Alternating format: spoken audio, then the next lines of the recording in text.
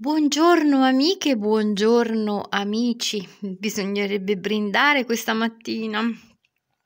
Abbiamo insieme, siete voi quei numeri lì, io non c'entro niente, se non così col tempo che metto a disposizione, gli argomenti che mi piace trattare per coinvolgervi, per portare sempre più persone ad amare un mondo bello, bello, bello, bello, bello, quando non incontriamo il gatto e la volpe.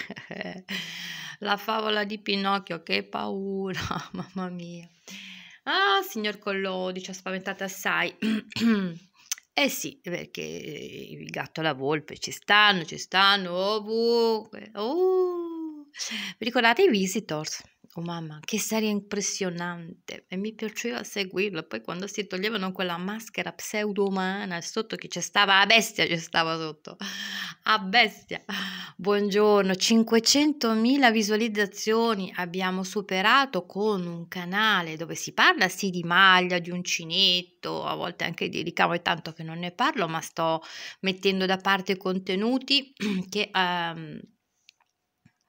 che torneranno utili tra un po'. E proprio riguardo al ricamo e a un altro argomento che mi sta a cuore, che sto trascurando come pratica, perché ho i miei momenti, i miei periodi, i miei allontanamenti, ma non dal cuore. Allora festeggiamo, come festeggiamo? Ma così, sorridendoci un po' vicendevolmente. Mi mancano un po' di persone, mamma mia, che poi mi preoccupo. E di altre no, non mi preoccupo, perché vedo che stanno bene, che pubblicano, stanno bene. Vabbè. Allora, visto che tra noi intime, che ci proponiamo, che vi proponete? Che commentate? Guardate un po' di iscrivervi, che qua ci fanno i giochetti da YouTube, che fanno 10 più, 10 meno, 20 più, 10 meno, è incredibile. Io guardo e mentre guardo vedo i numeri che cambiano e io mi trovo disiscritta, quindi controllate se avete piacere, perché vedete che non sempre riesco. Vedete che non ho monetizzato il canale, non vi faccio tempestare di pubblicità. Se vi compare la pubblicità non l'ho messa io, ecco, non ho monetizzato il canale. E allora, cosa vi volevo dire? Che mi sto stiracchiando, che ho fatto una colazione buona con i pseudo pancake, che in realtà sono delle frittelle non lievitate di quinoa che ho dovuto recuperare da quel disastro nel freezer da sbrinare veloce perché si era riempito di ghiaccio il vano dei 3 cassetti del mio surgelatore congelatore. Che lavoro, che lavorone, ancora ne porto i segni, ecco, anche la casa devo dire, un bordello. Oh, e cosa mi viene da dire? Sono contenta, non lo so, sono contenta. C'è un sole che forse appare, ieri dopo quella giornata nuvolosa, di nuvole basse, brutte nuvole strane. Come c'è stato un tramonto bellissimo guardando Montefiascone, uno dei miei percorsi con la minuscola porta verso proprio affacci bellissimi. Abbiamo proprio un paesaggio che cambia molto, torno e guardando là, sopra le nuvole cosa ci stava? C'era un signore anziano sopra un terrazzo che stava proprio guardando quello col binocolo. Un bel reticolo. 2 giorni, vediamo a chi tocca la prossima volta. Un reticolo innaturale. Ma quando mai? Cioè, ma veramente. Ma noi vogliamo credere a tutto. Eh sì, si vuol credere a tutto oppure non si vuol credere alla realtà. Ma perché? Ah, io non me lo so spiegare. Non me lo so proprio spiegare perché si rifiuta la realtà. Però si pensa di stare meglio, si pensa, non lo so, è stranissimo. Questo periodo veramente mi ha fatto guardare l'umanità con una curiosità. Meno male che siamo solo di passaggio, perché il pensiero di rimanere qua, vita naturale, cioè vita naturale durante proprio perché, ma per l'eternità, ma anche no, ma che siamo matti? No. Bisogna cercare di lasciare il mondo migliore meglio di come l'abbiamo lasciato, sarà dura di come l'abbiamo avuto, sarà durissimo proprio. Oh mamma mia. Il futuro siete voi, ci dicevano quando eravamo bambini. Mamma mia. E se l'abbiamo fatto con le nostre mani non è che abbiamo fatto una bella cosa, bisogna proprio dirsela. Il cielo è un po' celeste, come direbbe mia nipote, come avrebbe detto quando era bambina. Ma ci dovevi festeggiare? Sì che vi festeggio, ma anche con questo vi festeggio. Allora, le poche cose che ho messo via sono quelle che dovrei ritirare fuori per accontentare una prova del fuoco che mi ha chiesto, insomma, una mia amica, un'amica del canale, un'amica del fare, non ci siamo mai viste, non abbiamo mai condiviso. L'amicizia è una cosa seria, si coltiva come? Si coltiva coltivandola, si coltiva condividendo, si coltiva frequentandosi, si coltiva annusandosi, si coltiva in tanti modi, supportandosi, sopportandosi, mamma mia, prestandosi, e se no che amicizia è. E mi è stato scritto in privato: mi scuso se ti ho dato del tu. Allora, capiamoci. E ci diamo del tu, ci mancherebbe. Quello che io non tollero è da parte di persone che con me non condividono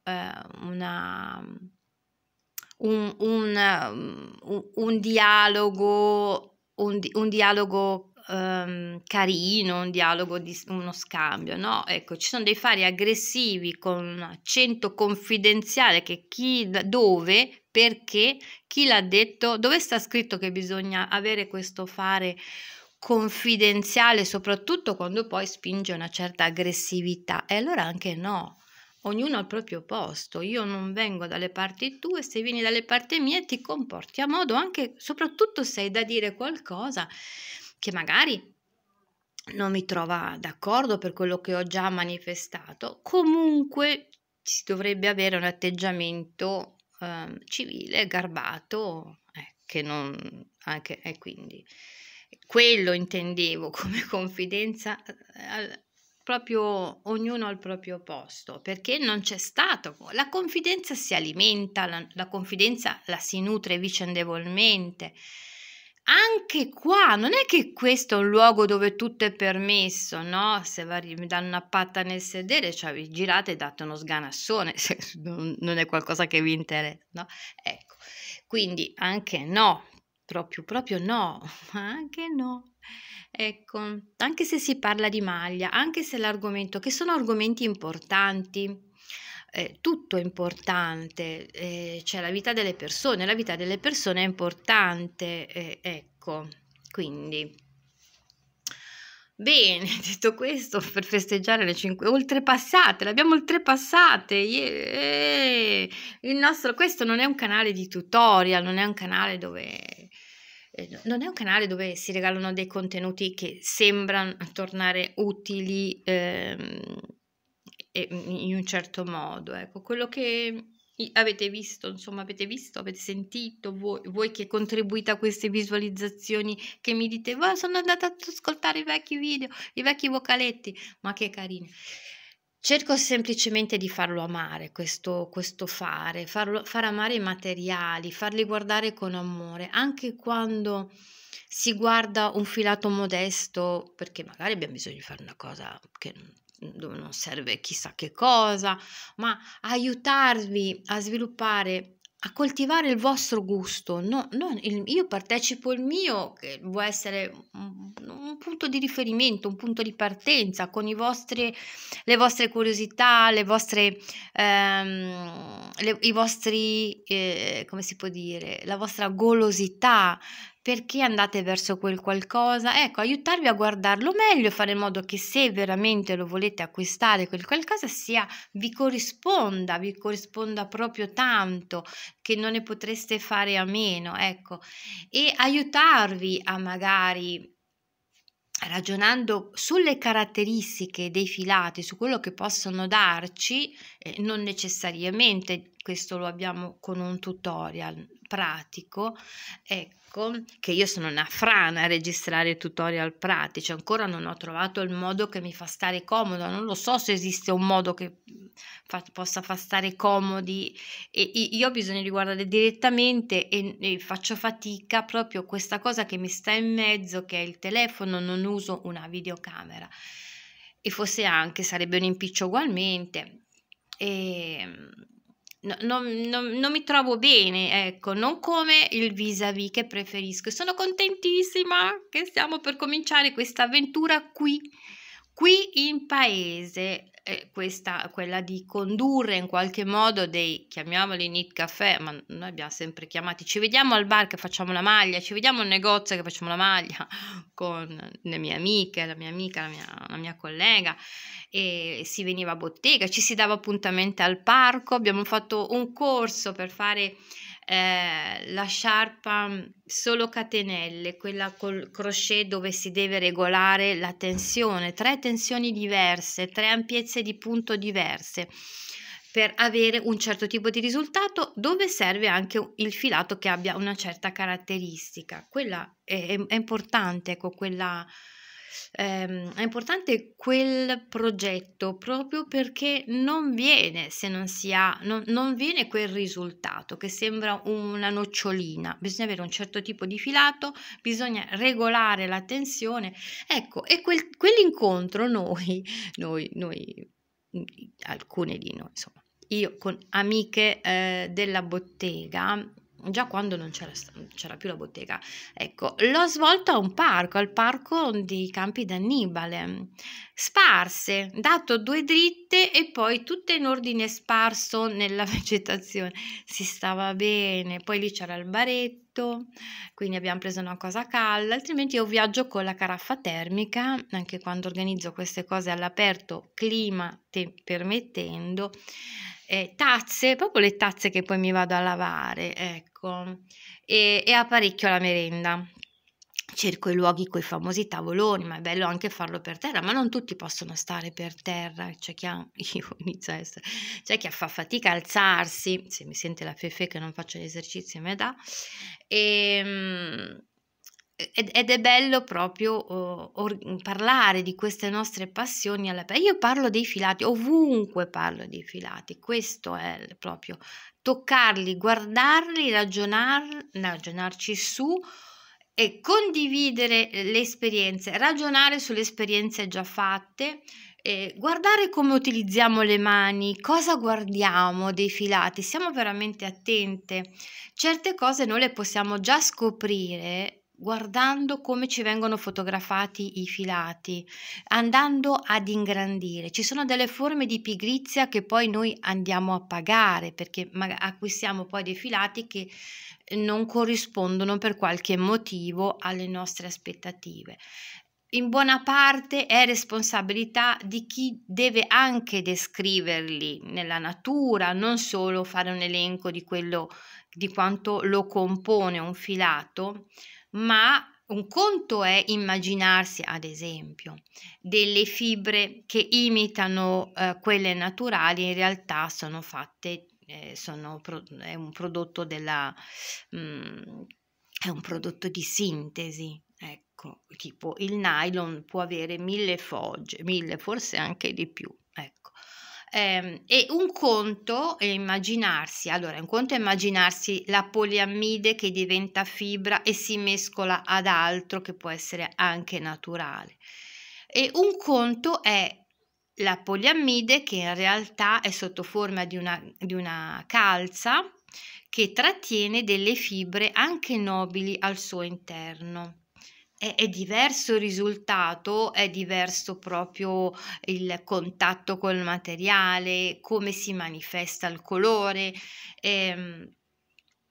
Sono 2 cose differenti. Noi leggiamo, ad esempio, se nella descrizione non abbiamo altro, siamo anche magari ipovedenti. Gli ipovedenti hanno bisogno di descrizioni precise, perché anche essendo ipovedenti si può lavorare con i filati. Per quanto riguarda il colore bisogna affidarsi in qualche modo, oppure se abbiamo avuto l'opportunità di vedere ecco, quando la nostra vista proprio degenera, con delle descrizioni, e se ci siamo interessati in tempo, quando ancora vedevamo al colore, ai nomi dei colori, a capire quali sono i colori che ci fanno stare bene, ad esempio, altrimenti le persone che non hanno mai avuto dono della vista devono affidarsi per vestirsi colorato. Però il filato si può descrivere, è difficile se non lo possiamo anche toccare, ecco, però abbiamo necessità di descrizioni. Un filato a più capi è una cosa, una bouclée è una cosa, quindi se noi semplicemente elenchiamo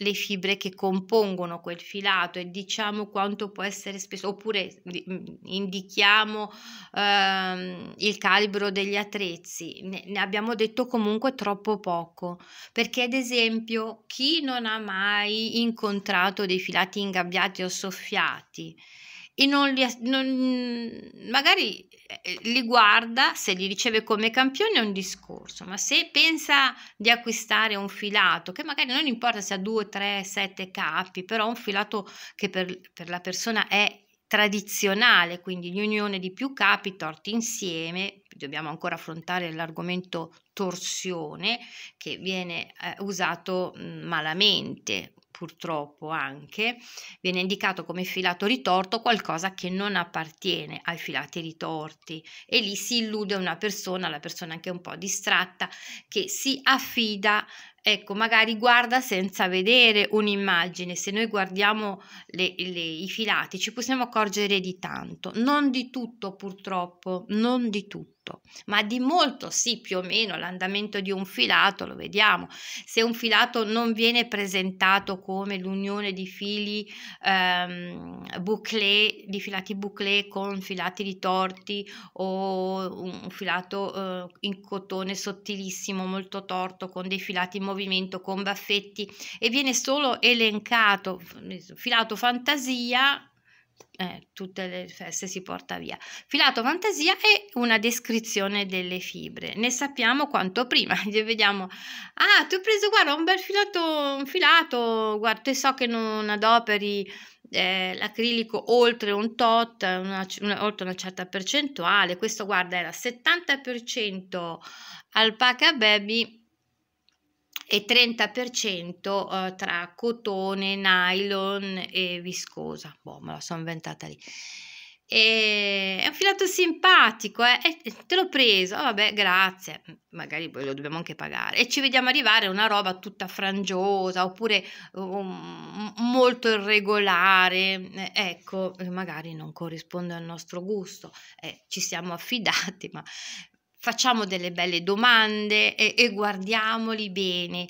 Ad esempio ci sono dei filati soffiati che non si capisce al volo che lo sono, se non ci viene fatto notare, se non ci viene almeno detto. Sarebbe carino vederli proprio dei begli ingrandimenti dei filati, perché il pubblico buona parte del pubblico di adesso è molto più distratta e ignorante in materia rispetto al pubblico di 40 anni fa, del pubblico che acquista filati. C'erano un po' meno tipologie, ma si conoscevano abbastanza. Chi faceva di maglia, grazie alle riviste che presentavano periodicamente varie tipologie di filati, si capivano, si conoscevano, si andavano anche a cercare perché si volevano le novità. Abbiamo visto tantissime bouclée diverse, abbiamo visto un sacco di frisé, abbiamo visto i baffetti, abbiamo visto proprio la nascita dei filati fantasia. E adesso c'è un pubblico molto colto, molto preparato, molto esigente, che cerca certi tipi di filati. A volte le persone non si capacitano, ma come si fa a spendere tanti soldi per una sola matassina?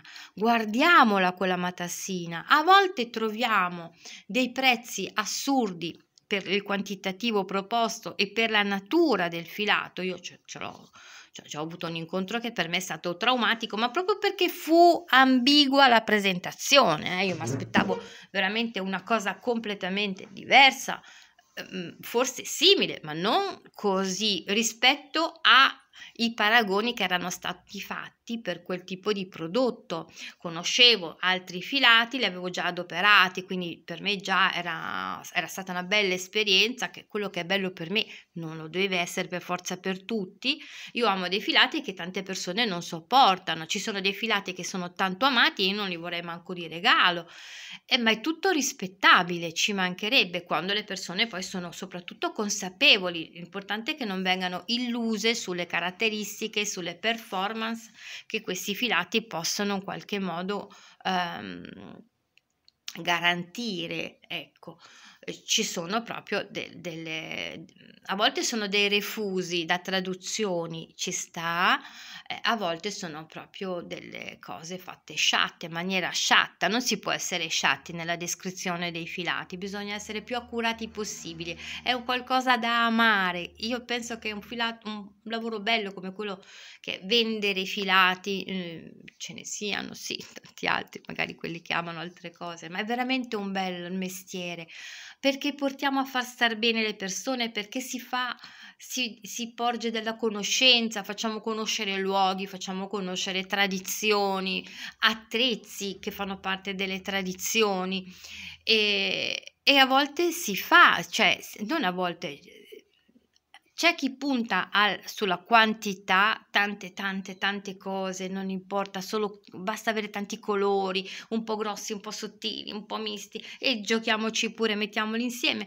E chi invece fa sacrifici e gli piace anche accaparrarsi un po' di roba, però fa sacrifici perché vuol provare l'emozione di usare quel particolare filato che magari è stato fatto a mano, tinto a mano o in fibra, ma poi perché si può lavorare in vari modi in tintura, ma soprattutto poi dipinto a mano. Il dipinto è un qualcosa che avviene in un certo modo sui filati.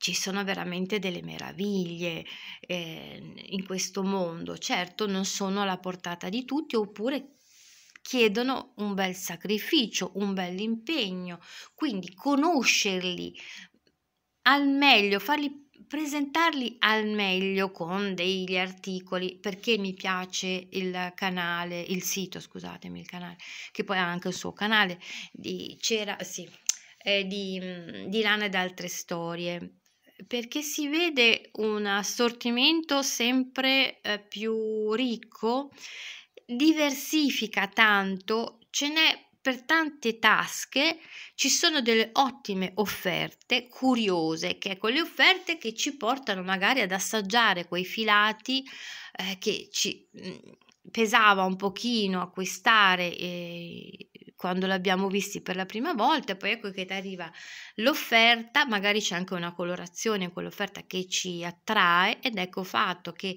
facciamo un esperimento, poi magari ci innamoriamo e vogliamo fare delle cose solo con quei filati, e allora ci sacrifichiamo magari in altre spesucce per concentrarle lì. Questa è una passione. Poi c'è chi ha bisogno solo del materiale per intrattenersi un po', ma anche in quel caso conoscere bene le caratteristiche dei filati porta a degli acquisti che che ci fanno comunque stare bene, che ci fanno fare delle cose che dureranno, che non ci fanno rischiare la pelle, perché ricordo che fare delle presine con dei filati acrilici al 100% e anche quasi al 100% è un rischio, perché sono facilmente infiammabili, e le presine noi le usiamo in cucina, le usiamo vicino a un caminetto, a una stufa a legna, ai fornelli, ecco, magari anche vicino a una candela, facciamo un sottotazza. Sì, i sottotazze li possiamo fare anche in acrilico, basta che non abbiamo delle candele nei pressi.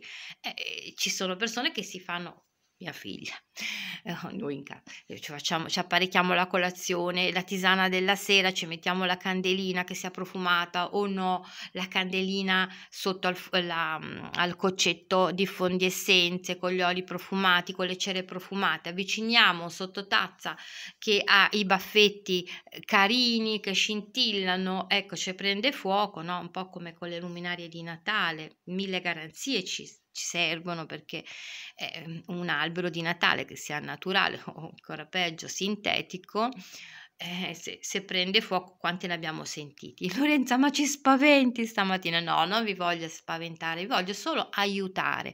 Ecco, per molti saranno forse ripetitivi gli argomenti, vogliono solo fare cose e ogni tanto mi sto preparando quel tutorial perché a me poi mi dai tutto qua. A me è piaciuta un sacco quella formella che sto crescendo, che era proposta semplicemente come una formella per tovagliette su una rivista, e invece una matassa che mi è stata regalata da poco, l'ho vista, una matassa tinta in stampa, mi sto facendo la coda, mannaggia, io non sopporto i miei capelli, cioè sono contenta che me ne siano tornati tanti, perché ne avevo persi veramente, avevo un'alopecia da menopausa spaventosa sulla fronte, ma anche tutto il resto si era diradato. Adesso sono tornati belli forti da quando mangio, seguendo questo piano alimentare che mi ha portato a stare di nuovo meglio, a rilavorare ad uncinetto e a non sottostare a un intervento alle mani.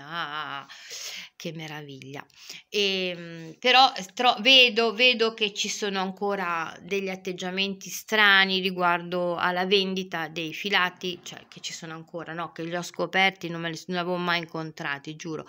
Ci sono persone che mi hanno insegnato a guardare e a comparare, perché io che certi siti non li conoscevo, stranieri, extraurbani, e guarda che quei prodotti che stanno là in realtà vengono venduti anche di là, cambiano i prezzi.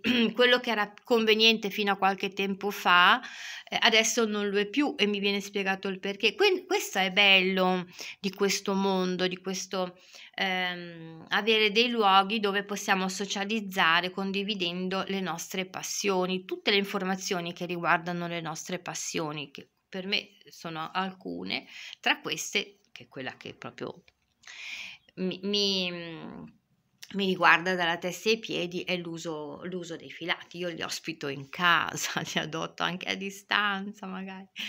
Allora è partita questa proposta di cercarvi delle offerte, ma di giustificarle queste offerte. Perché potrebbe essere appetibile questo tipo di offerta? Questo filato come potrebbe essere impiegato con qualcosa che abbiamo già? Vorrei non perdere di vista la, come si può dire, l'argomento riserve. Ecco, io le chiamo le riserve auree, le nostre riserve, quello che abbiamo già in casa. E mi piacerebbe avere anche da voi degli spunti. Certo, non posso ricevere immagini su YouTube, le posso ricevere su Instagram. Certo, non posso intrattenere delle lunghe conversazioni su Instagram perché il tempo di ognuno è quello che è. Insomma, io vi ringrazio per tanto affetto che mi state manifestando, ma che bello.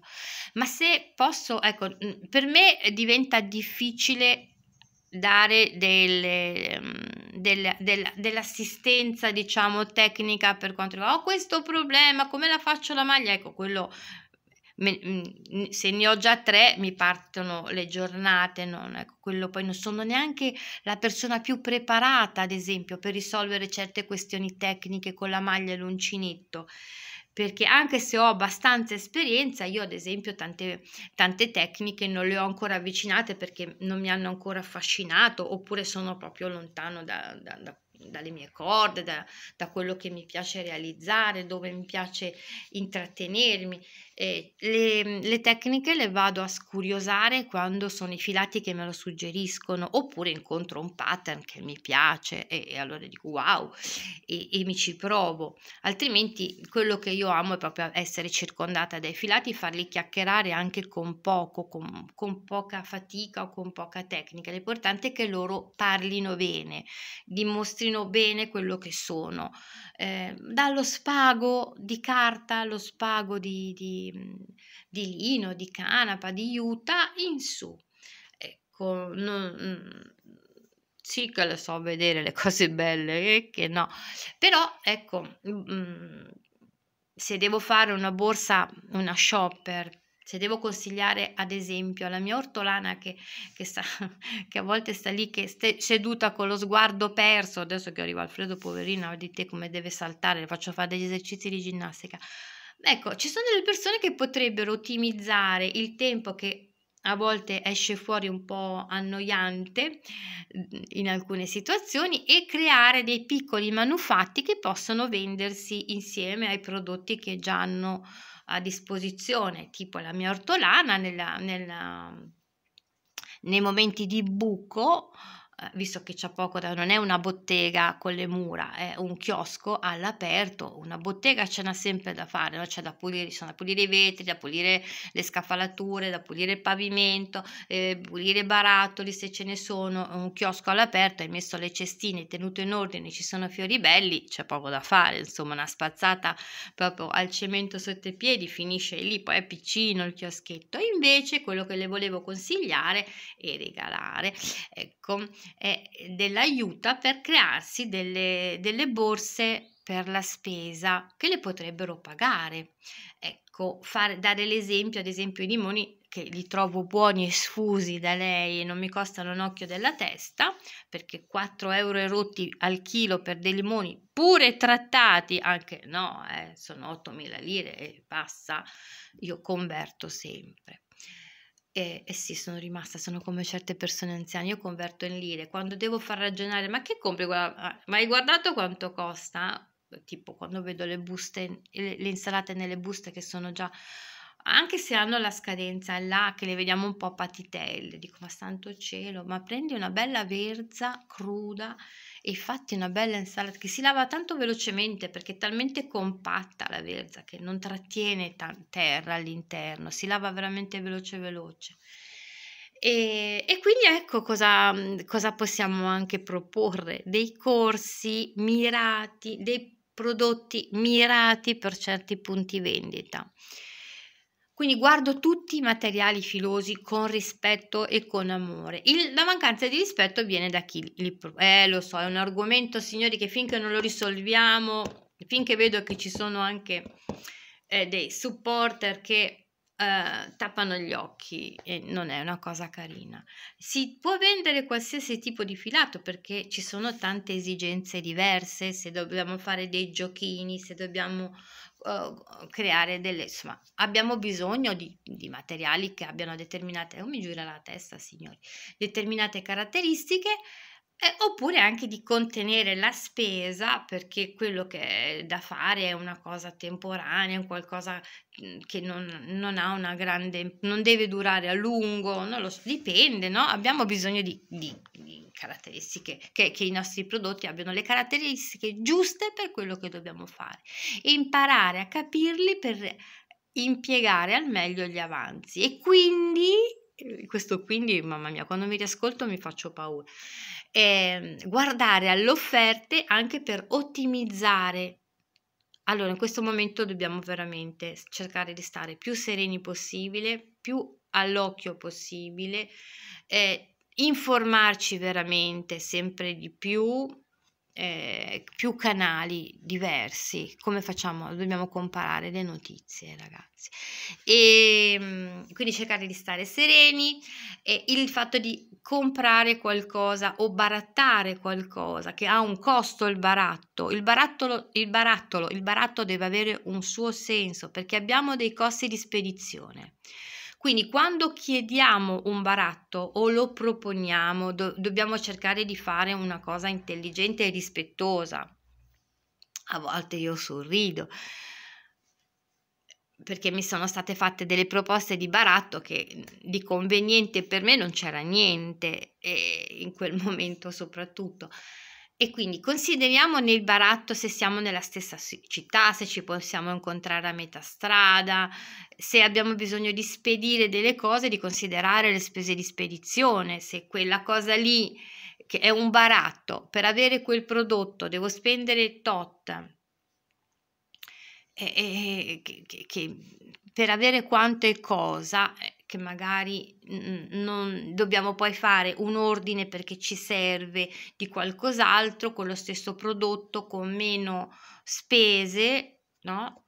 perché magari arriviamo ad ammortizzare, ce lo abbiamo lo stesso e spendiamo di meno, senza offesa per uno o per l'altro. Non sentitevi offesi quando vi dicono che un baratto non è interessante. Ecco, cerchiamo di farli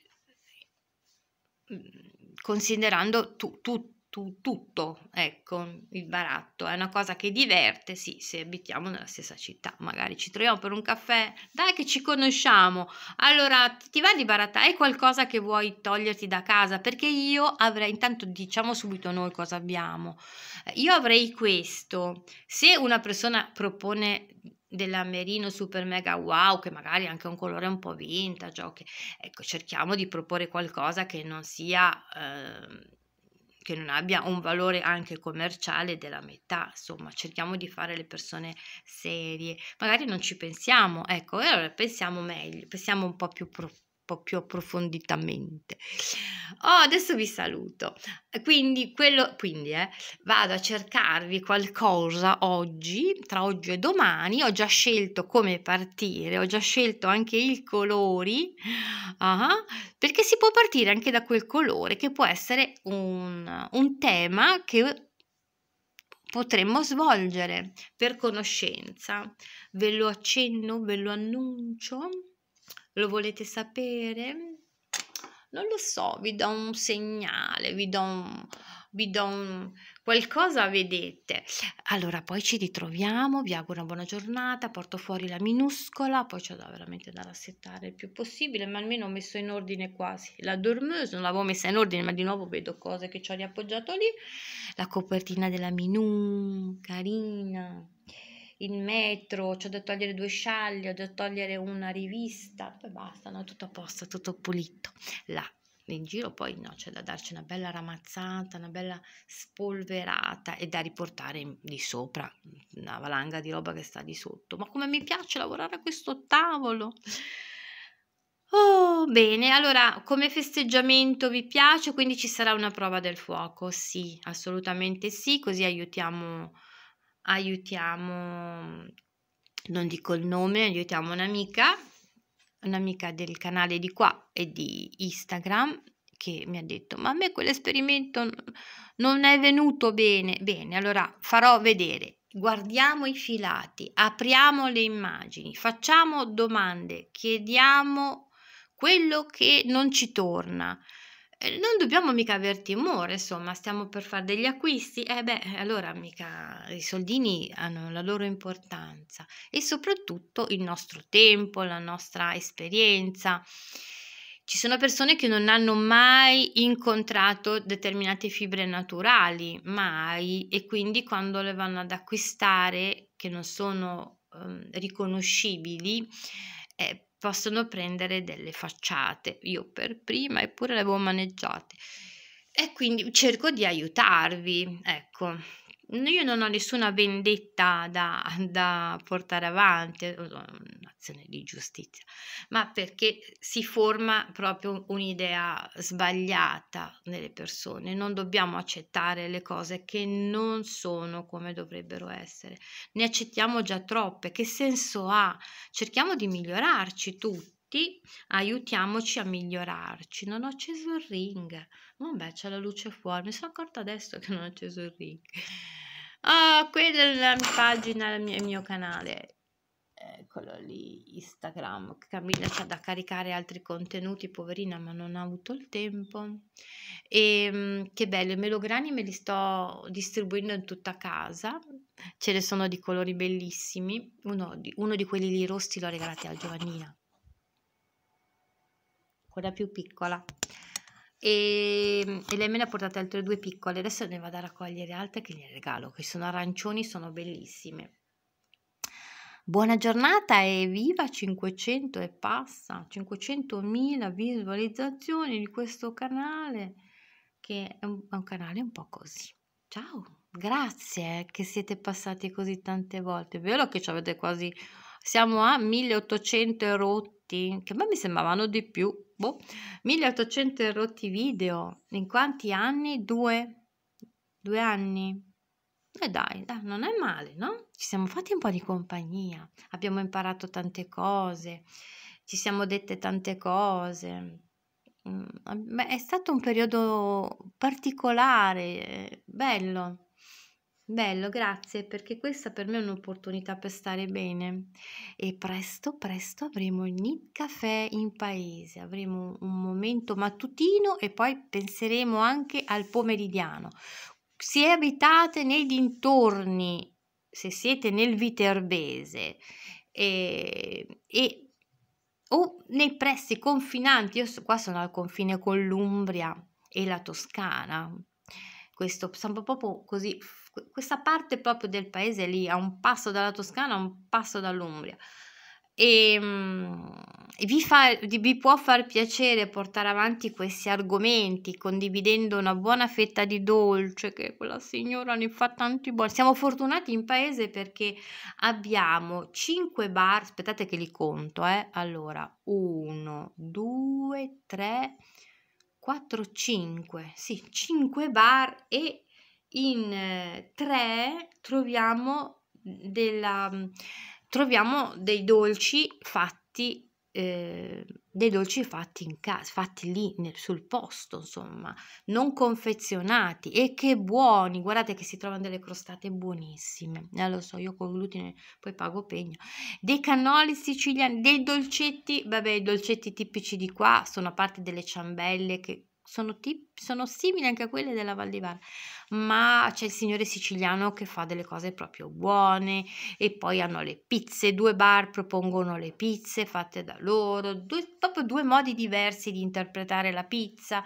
Abbiamo un'enoteca che propone cose carine, abbiamo cose, è un paesino che non ha il paesaggio intorno che è proprio bello. Noi come bellezze architettoniche non ne abbiamo, è interessante secondo me la disposizione urbana per borghetti, per gruppi di case su queste rughe che è la campagna dell'Alta Tuscia, sono delle rughe in realtà, più che delle colline, degli altipiani, rughetti strettini, quindi si può guardare con un occhio curioso. Potremmo fare delle passeggiate per chi ha tempo, se imbrocchiamo la giornata giusta.